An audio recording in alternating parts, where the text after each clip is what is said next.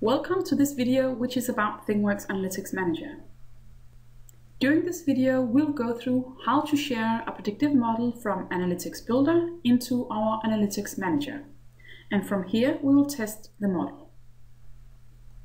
Now let's share our predictive model, and we'll do that from Analytics Builder. Now, before this video, I did create this predictive model, and it's this one which we are going to share. But let me just first verify that we are connected. Perfect.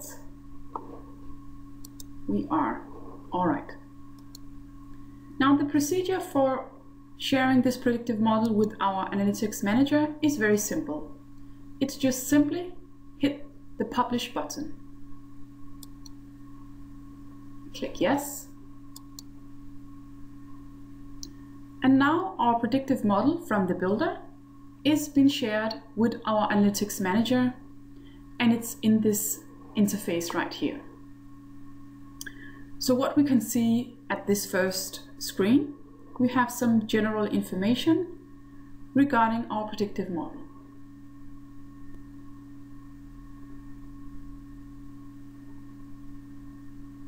Now, in order for Analytics Manager to receive this predictive model, you need to set up an analysis provider. And I already did that before. And I used the connector of ThingPredictor.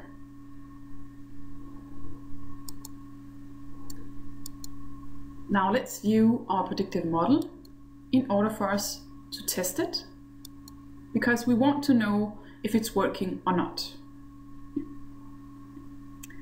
And the first thing that we will do is provide input data values. So for a casual technique, I will use full range.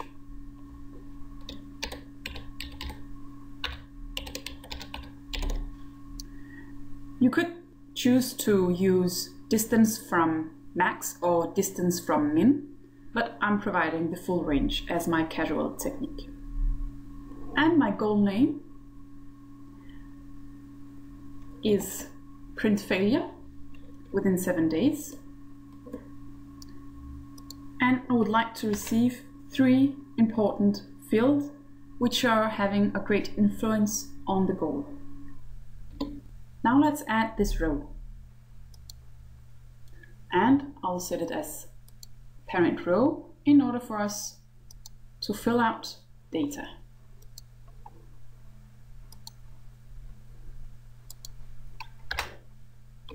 So these data right here are the ones that our predictive model will score.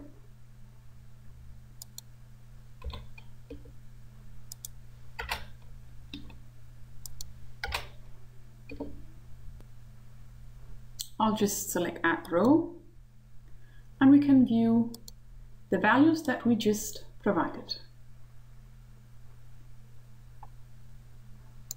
And we will click Submit and wait for the predictive model to return our scores.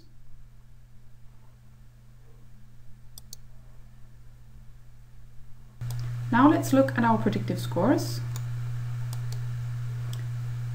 And we can see that we already have result values. Now let's just look at the important features which we want to retrieve. And this looks quite all right. And again, we have the values here for the most important features which have a high influence on the goal. So this is perfect. If we are satisfied with this predictive model, and I am, because the test was successful, I will enable this model .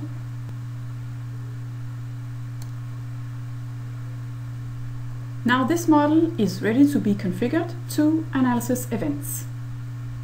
But for now, this completes this demonstration.